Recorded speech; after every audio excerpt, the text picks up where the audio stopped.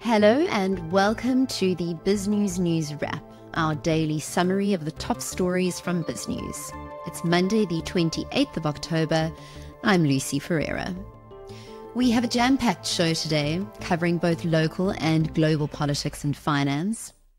First up, with the Minister of Sports, Arts and Culture, Gayton McKenzie, sharing his views on the controversial South African rugby union equity deal. After that, campaign manager Makone Maja from the Institute for Race Relations discusses the political competition within the ANC, potential successors to Ramaphosa, and the recent performance of the DA and PA in by-elections. Legal expert Christopher Cordeiro then joins us, who represents the civil rights organisation Pestalozzi Trust, addressing the latest legal challenges against the BELA Bill. And then, veteran financial maverick David Shapiro offers his insights on the upcoming US elections and their implications for South Africa and the world. And lastly, our partners at Bloomberg share a positive outlook for the tech sector. Before we dive in, remember that these clips are just teasers of the in-depth discussions featured on the full interviews on biznews.com.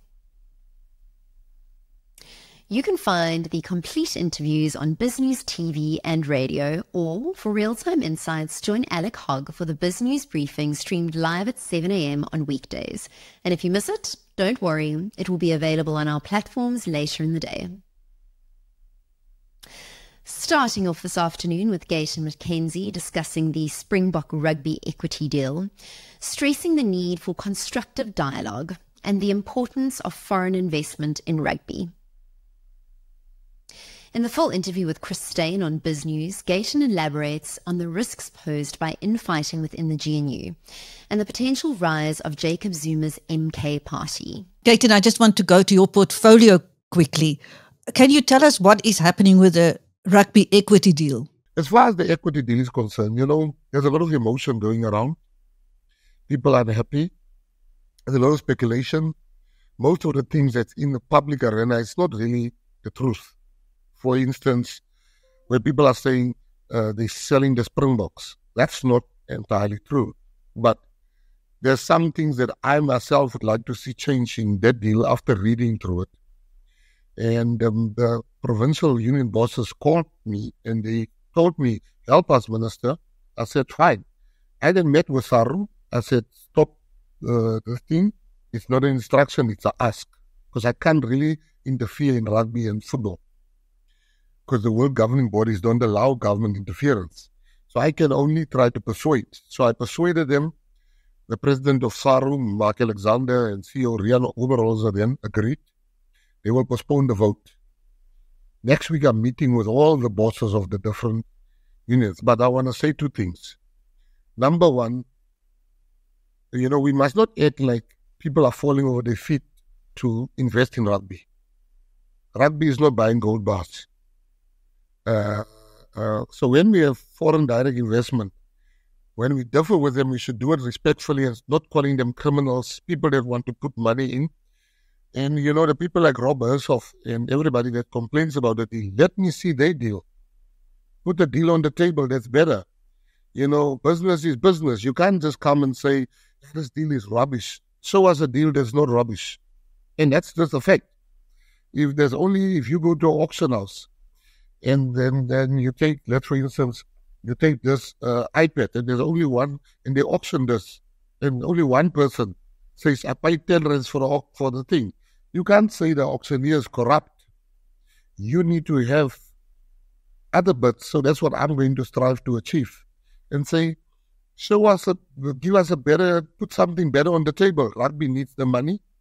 Rugby is basically bankrupt. But not only SARU, but all federations around the world. So I'm just wanting to be the voice that says to people, let's sit down, let's hear each other. Today is 1 year exactly since we won the Rugby World Cup. 1 year exactly. We're still in the honeymoon phase of that. Let's not muddy the waters with accusations and counter-accusations. Let's come together and let's say, there's a better deal. SARU would be out of their mind if there's a better deal on the table. The Ekeli brothers has shown a commitment in our country and say we are willing to invest money. No, you don't just say to people, yeah, we don't want your deal without saying there's something else. What will happen if they withdraw and there's no deal on the table? So I challenge all the billionaires, all the people that love rugby, come give us, show us how rubbish this deal is of the Ekeli brothers. And let's not just call people corrupt, the names, and no, you can't get so much commission. Listen, commission is irrelevant. You can get 1% commission, you can get 20% commission. I've done deals where I got 25% commission. I've got deals where I got 0.5% commission. It all depends on the deal and the structuring and your negotiating skills. You don't get what you deserve, you get what you negotiate. So next week I'll come back on your show to give you a report on how my meeting went with her. But I want to thank SARU for listening to me when I asked them, because I didn't demand. I asked for the meeting, the vote to be postponed. And they adhered to my ask, and I want to thank them for that. Next, Makone Maja analyzes emerging ANC figures positioning themselves as potential successors to Ramaphosa, with Mashatile and Lesotho particularly vocal. Maja also addresses recent by-election results, noting the DA's strong performance, the Patriotic Alliance's significant win, and the EFF's unusual absence, indicating possible internal challenges. In the full interview, Maja and Alec unpack critical topics, including concerns of unrest in Mozambique and the youth's perspectives on Russia and ANC allegiances, as well as South Africa's strategic non-alignment and investment opportunities. Paul Mashatile, he has over the weekend in the Sunday Times saying he's ready if they want to make him president. He's quite keen to do that. And yet there's a lot of controversy around him from many different quarters. What's your reading of this? Yeah, this question has been coming up quite a lot in the media, where high-ranking ANC officials are being asked about whether they would throw their hats in the ring. I will say the NEC, the next electoral conference for the ANC, is still some years away. And as I indicated, the president, Ramaphosa, is still the most liked and favored president. So I'm sure they'll be keeping him, dare I say, full term. Hosienso Ramaphosa was also recently asked on a different podcast whether he would throw his hand up to be president of the organization. And he said, absolutely said he would not shy away from raising his hand. And so I think we're seeing a lot of that, ANC officials positioning themselves or conditioning us to begin viewing them as potential successors to Mr. Ramaphosa. There were also allegations when there was some tension between Mr. Lesotho and Mr. Secretary General of the ANC, Mbalula, when Mbalula was trying to rein in Mr. Lesotho and discipline him for not walking in lockstep with some of the NEC's positions on different things, specifically coalitions with the DA. That was also seen as the two of those leaders, showing their different power within the organization, but also very much conditioning us to start seeing them as potential leaders of the ANC. So I think Mashatile joined that list of candidates in the ANC who are obviously cognizant of the fact that this is Mr. Ramaphosa's last term, and that, they want their members and the rest of the branches, as Mr. Mashatile say, to start ruminating on that question of who's to come next. You didn't mention Ronald Lamola. Yeah, Ronald doesn't have the sort of position in government that I think gives him the opportunity to present his leadership as much. He's been quite silent, actually, since the formation of the GNU, but he's definitely a contender. I think he was liked by branches in Limpopo. So I do think a lot of the competition will be coming from Gauteng, because that's where those leaders that I mentioned, be it Mr. Ramaphosa or Mashatile or even Mr. Lesotho, emerge. But I do think in the northern province of Limpopo, Lamola is definitely a force to be reckoned with. And to close off with, there were by-elections last week. The DA retained 5 seats, and the PA, Gayton McKenzie's party, won a seat from the Good Party. Now, the PA hasn't won many seats since the November 2021 election, so to win a ward is quite a big deal there. Yet, not much comment. What's your thinking? Is the PA generally making strides? There has been criticism of Gayton McKenzie that whilst he's embracing his new role within the GNU, he has neglected his duties in his party with respect to growing that party. And so I think this kind of pours some cold water on that, because it's good progress for the Patriotic Alliance. Another one to take note of, which is an observation by Marius Ruetz, one of my colleagues, is that the EFF was a no-show in all of these by-elections, from the ones in the Western Cape to the ones in Mpumalanga, to the one that took place in Tshwane. And so that's very much unlike the EFF, because not even having the faintest of chances in winning a by-election has never stopped them before from running, and yet they were a no-show. So that's definitely indicative of some of the issues or battles within EFF leadership at present. Another one that I would point our audience to is that Cape Exit got 13.41% in one of those by-elections in Cape Town. So there seems to be momentum for the Cape Independence group within the Western Cape, although not much, but surprisingly, 13% to me sounds like quite much.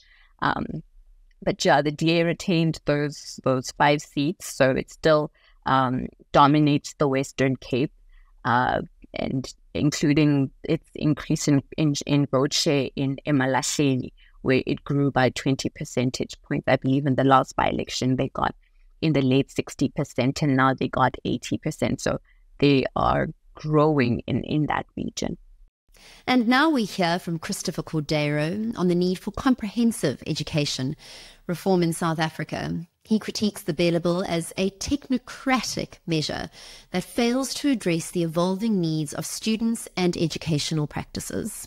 Well, and this is one of the real, and this is the kind of other problem with the bill, which is that BELA Bill essentially is a technocratic bill. It's a bill, and the department's very honest. It has been honest about it. They've said throughout, they've said this is a technical bill. It's not going to address all the sort of things you're worried about.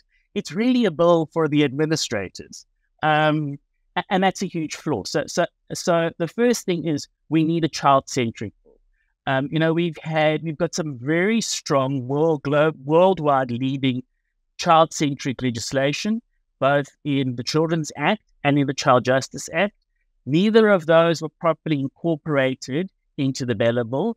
So those came after 1996 and the advent of the bill, of the schools book, but they were never incorporated. So our education law was never rewritten taking those fundamental pillars into account. That's flaw kind of one.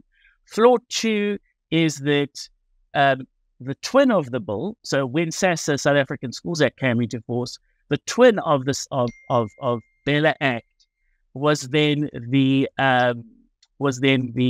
National Education Policy Act, and that act also came into force, and that act wasn't reformed at the time. It wasn't reformed now in this recent process. So we kind of we've got one leg, but we don't have the other leg.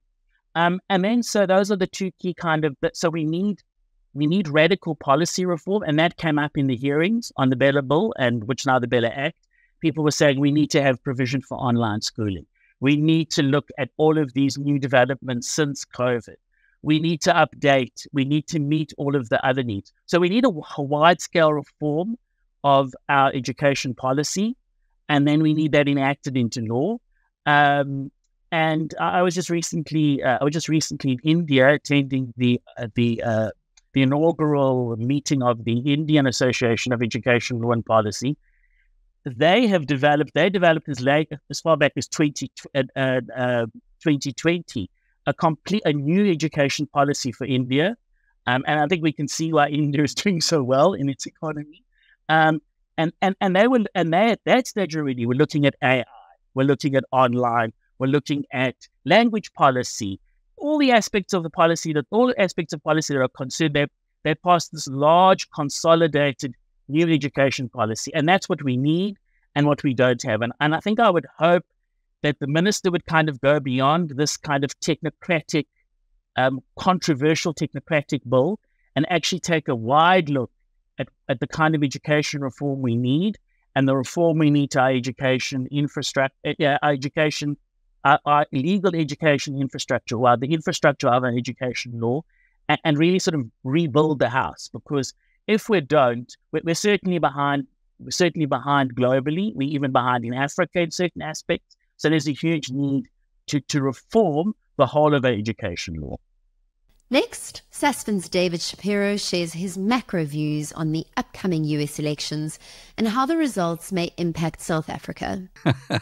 You got to laugh at Donald Trump. And he's rolling out celebrities now. Elon Musk, he'll take $2 trillion out of the American budget. Like, okay. Yeah. Problem solved. Wow. Do you want? What do you make of all, as your advisor? Sure. You know, it's going to be. You got Beyonce and Taylor Swift versus Hulk Hogan and Elon Musk. You know, that's the lineup.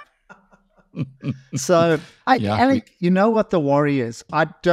It's whether or not there's a clean sweep by the Republicans. That's where you need that circuit breaker. So one of the houses has got to go to the Democrats. You know, either the House or the Senate.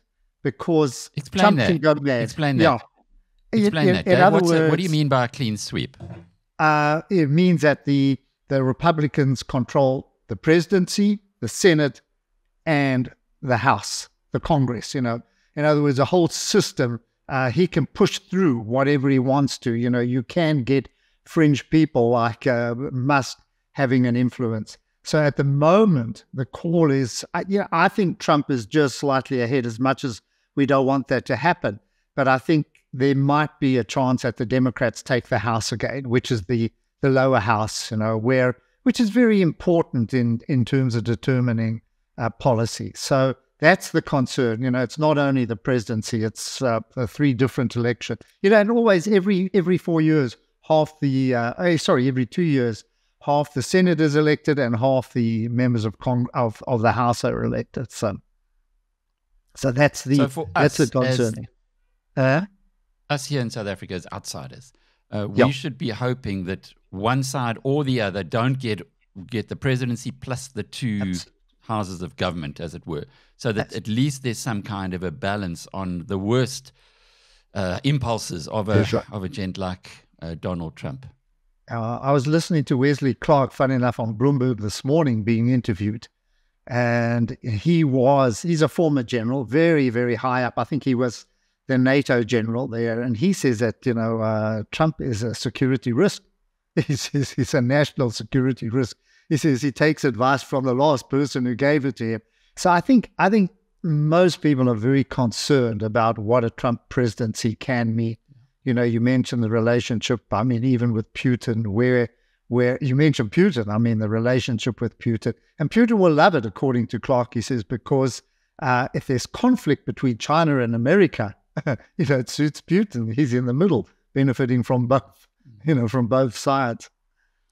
So anyway. An interesting development there, David, is that China has been reaching out to America's allies, almost signaling that if Trump wins, they would have to look for other markets. And so they've been talking a lot to the EU, to the British, to Japan even, where there has been quite a lot of history between them. And it's all geopolitics. Why are you and I, who talk markets, have been talking markets for decades, why are we actually paying so much attention to this? It will be over in 2 weeks. It won't. You know, I mean, it's just that it's headlines at the moment. But I think what we found in the past is a week passes, we get used to the result, and we move on. And I don't think that the people at the lab at Microsoft or the people at the lab at NVIDIA give a damn or give a hoot. They just carry on doing what they do. and America just kind of rolls on. I think the worry is whether he can push through Trump, should he be in, these ridiculous tariffs. I mean, I don't think he's thought them through and what that will mean. You know, tax cuts, additional tariffs. That's why you're finding volatility in the market at the moment. And that's why you're finding volatility in the bond market, because his policies are highly inflationary. You know, tariffs affect everybody. Yes, we're going to increase tariffs so people build factories, you know, in America. How long does it take to build a factory? And how long does it play in a factory? You know, you can't just overnight say, oh, let's build a factory so that we avoid tariffs. You know, it's crazy. And America hasn't got the capacity to fulfill what they do import, although they're not a massive importing nation. So I think everything's distorted. And if he does reduce taxes to the levels that he does, of course that's inflation. You know, it's they knock. Oh, sorry, it certainly increases American debt because you're not receiving the tax revenues.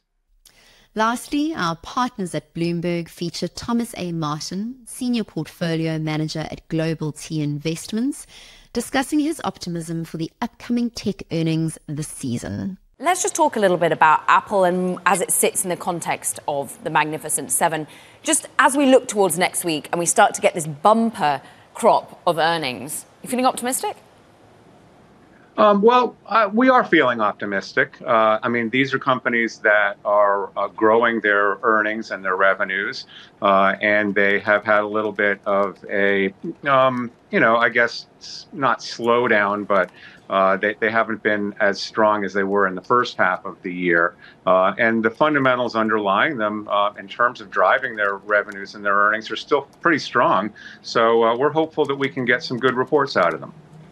So that is very interesting, Thomas. I will, if you allow me to, do a bit of scene setting. I think we agree that the Mag 7 were the big driver of the S&P 500 in the first half of this year. But that's kind of changed since July, right? When that index, if you call it an index, peaked. And if you take the basket of the Mag 7 or the 5 that will report next, I think the earnings growth expectation is about 19%, sub 20%, way beyond the S&P 500. But it's also the slowest rate of EPS growth for like 6 quarters. So how optimistic are you? Give us a sort of relative frame of reference. Well, I think that's a good point. And I think that applies also to the market in general, is that we did have a big run up to a new high, and we're back above that high. Again, I mean, we're off it a little bit now from the all-time high, but here we are, and the seasonality of the market has really been brought forward in every case. And so we were supposed to maybe have some weakness here in September and October. October's almost over, and we really haven't seen that. And we're supposed to have a rally into the end of the year from that weakened point, and we may not get that. It may have been kind of pulled through. And so one reason to not be as optimistic is, regardless of what the results are, is that the market says, you know, we need to take a little breather here for these companies that are up so strongly. I mean, 27% on the Russell 1000 growth and the MGK, you know, the large cap mega growth. And that's a wrap for today's News Wrap. You can find all of these interviews and articles on biznews.com, TV and radio. And don't forget to join Alec Hogg's BizNews briefing streaming live tomorrow morning at 7 a.m. You can find the link on the BizNews homepage or in Alec Hogg's daily newsletter. Thanks for joining us.